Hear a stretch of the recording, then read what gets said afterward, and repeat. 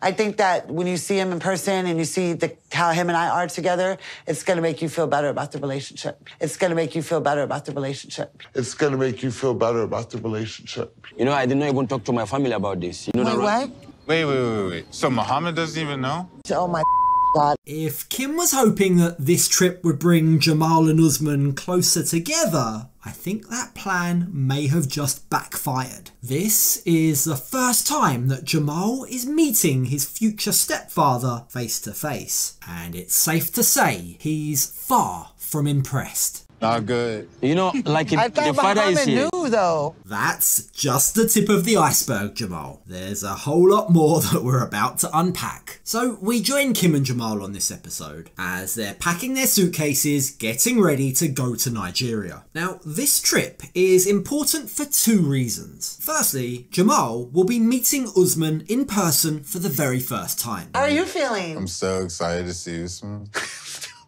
I feel like it was important for you and him to meet in person. Yeah. Just don't fight him. No, I never plan on fighting him. I just hope he's himself and he doesn't try to do too much, because I'll see right through that. And secondly, the other reason this trip is so important is because they're going to meet the child Usman wants to adopt. The main reason for my trip is to find out more about this adoption thing, because it's a lot to think about. But while it may be a lot to think about, it appears she has indeed been giving it a lot of thought, because initially she was very shocked and hesitant about adopting, whereas now she still has her questions, but she appears a lot more open to the idea. The idea of adopting Usman's brother's child is totally different. I'm trying to have a little more of an open mind. But the most important thing is that Muhammad and his wife, and especially Mahadi, they're all okay with this.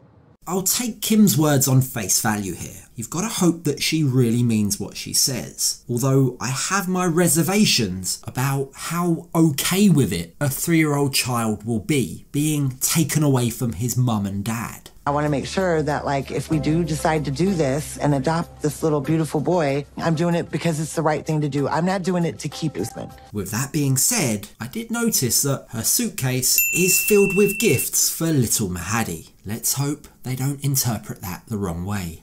It's not a bribe.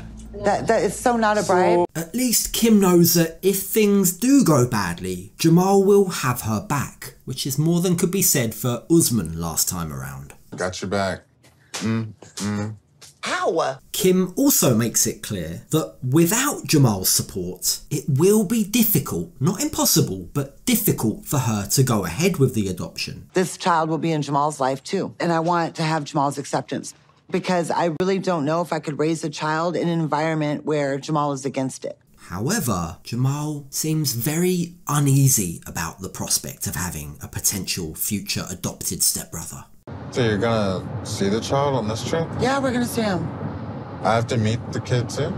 I would like you to. I really don't know. That's so weird to me when I think about it. And quite right too, Jamal. The whole thing is very weird. Fortunately, this time around, Kim appears to have learnt from her past experience. We all remember how much misunderstanding there was when it came to the whole second wife issue. She was sure she was going to be the favourite, superior first wife, only to find out she actually didn't know as much as she thought she did. I'm excited to see him, but sometimes with things with Usman, I need to talk to him face to face.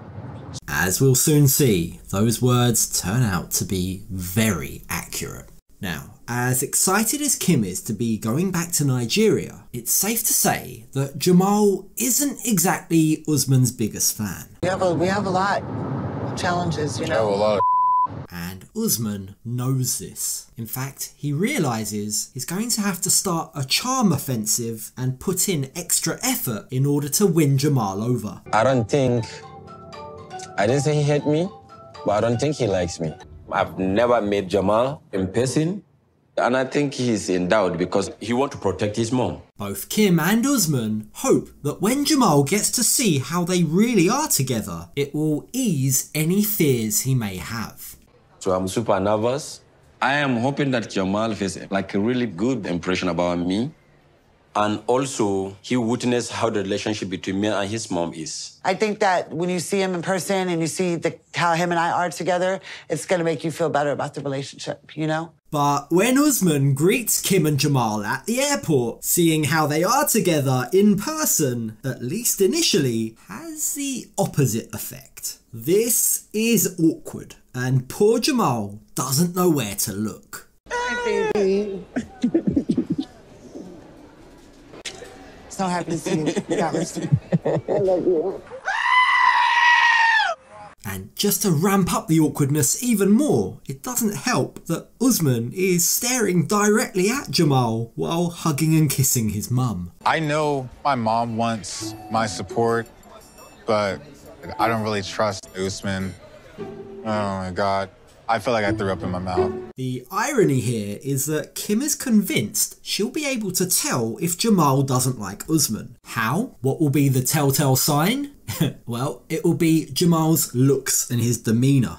I know my son pretty well, and I will know if he likes Usman or not. It'll be the looks he gives him. It'll be his whole stance on just Jamal's persona. Yet she totally missed all of Jamal's looks. Just like she also totally missed the fact that Usman wasn't wearing an engagement ring. I guess her mind must have been on other matters, because the second they get to their hotel, Kim immediately spots there might be a problem. Jamal's bedroom is rather close. That kind of tells us where her priorities lie and what's on her mind, don't you think? Oh, he's right across from us. What? You're right here. Okay, it's still not bad. These are Our room's right there. But it's okay. It's okay. Oh, I'm not gonna be at the door, like, we're all good. Oh my gosh, I'm glad Jamal can take that so well, especially with Usman's little laugh. We're all good. Because the idea of his mum and Usman making nocturnal noises, shall we say, is enough to leave a bad impression on anyone. Perhaps that might explain why later on that evening, while they're sat in Kim and Usman's hotel room having dinner, this is one of the things that Jamal asks. Do y'all have like a language, a secret language y'all speak? We have weird like, with things. yeah, we have like signal signs. Like the eyes? Yes. Yeah. That's I what- can read all that. Interesting. Now, we'll come back to exactly how well Jamal can read the signs in a second, but I also thought it was very telling and very interesting how just the act of sitting and having dinner together is quite an important milestone for Jamal. It just kind of hit me. I'm like, I don't know the last time I've sat with you and like a boyfriend or fiance or anything, and we all just like ate together, you know, like a family. That says a lot about Kim's past relationships. I guess by that metric, Usman isn't so bad. Usman is very keen to point out to Jamal that he's a good person, and his reasoning is quite funny. The only thing that bothers me a lot is like, you know, like I've been with her for like a year plus. If I'm not a good person, there's no how she can hide it for you for a year. What he seems to have missed here is the fact that it hasn't been hidden from Jamal. Jamal's opinion about Usman has been formed based on what he's seen himself and what his mum has told him. With that being said, let's go back to the claim that Jamal made about being able to read people. This is something he's very sure about. He's made this claim on numerous occasions in this episode. I don't really want Usman to prove himself to me. I just want him to be himself. Because I'll notice if he's trying too hard. You know, I can read a room really well. But I think his confidence is a little misplaced. He might not be as good as he thinks he is. You see, when Usman confronts the elephant in the room and says straight to Jamal's face, I feel like you didn't like me.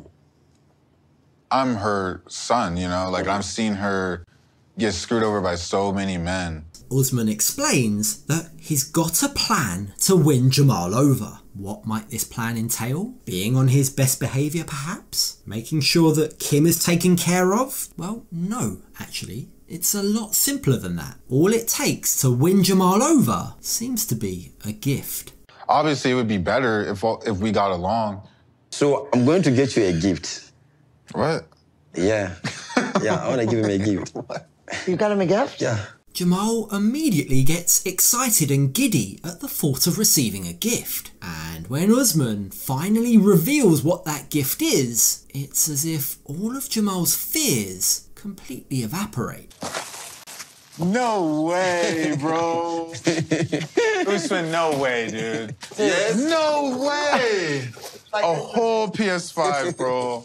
I don't even know what to say. For someone who was telling us all how good he is at reading people, Jamal seems to have fallen for the oldest trick in the book. You see, Usman reveals that the reason he bought Jamal a PS5 is because he has a lot of power in my relationship with Kimbaaaly. And I am not having him to come and try to control me or control his mom while I'm with her. Jamal appears to have missed the fact that this gift is being given to him as a form of manipulation. And it's kind of cool how like my mom got him one, then he gets me one. It's kind of like a full circle. Me and Usman do have potential to, you know, actually develop some kind of positive relationship. Now, I've seen a lot of speculation and people claiming that this PS5 that Usman bought for Jamal might just be a re-gifting of the PS5 Kim initially bought for Usman, but I'm not convinced that that's actually the case. We can see from this footage that Usman filmed and recently shared on social media that the PlayStation appears to be brand new. It has all of the plastic wrapping that you'd expect for a new PlayStation. Plus, I think it does Jamal a huge disservice to assume he wouldn't realise that it's second hand. But at the very least, the gift appears to have broken the ice between Jamal and Usman. And so, having ended on that positive note, we join them again the next morning as Usman takes Jamal and Kim to meet up with his friends. From the questions that Jamal asks, it feels like he's warmed to Usman. Instead of automatically taking his mum's side, he's now asking if she may have been in the wrong. Today I'm bringing my friends, KB and Giant. Where'd you meet them at, Mo? Remember I told you I threw a milkshake at Usman? Great first impression. You think he overreacted? Yes, I overreacted. It's a small comment, but it marks a significant change in Jamal's attitude, and Usman and Jamal's friendship appears to strengthen as they bond over a game of archery. It is really cool to just sit there and watch Jamal hang out with Usman and his friends. After their game, they all sit around the table and discuss Usman and Kim's relationship. Now that Usman has found out he can't have a second wife, at least not if he wants a green card, the friends question how he's going to have a child. So wait, what about the child? I'm talking about having the child. I was thinking, instead of having second wife, I have a brother who has children. And Usman explains that one of his brother Mohammed's children, 3-year-old Mahadi, is a child Usman feels particularly close to. There's one called Mahadi, and I love him so much. So I was like, why not adopt him as my son? Take care of him, and he'll be my son forever. Ah, easy as that. Why don't I just take him and he'll be mine, and I love him, so he may as well be my son. Usman talks about this very serious issue so casually. This, understandably, concerns Kim. It's not just about him, will be my marriage too, and I have to make sure I'm okay with everything. Just because I love you doesn't mean I'm just going to accept everything. Now, at this point, we start to see some very significant cultural differences. We have a different ideology and different life experience. Because while Kim and Jamal have lots of questions about the adoption and whether or not it's normal, Usman's friends can't quite understand why Kim's being so cautious. They think she should be thankful to adopt. He do a big sacrifice to cancel to marry his second wife. I expect Kimbaaaly to be so happy about this new decision to adopt a child. And that's when Usman reveals he hasn't even spoken to his brother yet about the possibility of adopting his child. You know, I did not even talk to my family about this. You know Wait, that, right? what? Wait. So Muhammad doesn't even know? Now, again, this might be a cultural issue because neither of the friends nor Usman seem to think that this is a big deal. He know or he didn't know, it doesn't matter. Oh my God. No. Listen, babe. Why are you worried? This is not something for you to be stressed out. But Kim and Jamal, on the other hand, well, they were under the impression that having flown to Nigeria to discuss the adoption, Mohammed was already on board. I thought you already told them that. Usman, why do you always do this to me? I feel totally blindsided right now. Usman told me a half story. What was it she said in the taxi on the way here? It's always best to speak to Usman face to face. And that realization has just reminded Jamal of why he didn't like Usman in the first place. My mom trust him for his word, but like I'll trust Usman when I start seeing his actions match his words. And this is another thing that takes me a step back towards trusting him. So here's the question. Is Usman being deceptive, or is this really just a cultural difference? Based on the preview to the next episode and the way that Muhammad reacts, I'd suggest it's probably not down to the culture. We were thinking if you can give us Mahdi to adopt him as our child. Yeah? If anything, the fact that Usman hasn't even spoken with Muhammad before coming up with a plan to adopt just shows how arrogant Usman is. He thinks so highly of himself that he just assumes his brother will be okay to just give him his son. Nothing about that feels like Usman has the boy's best interests at heart, does it?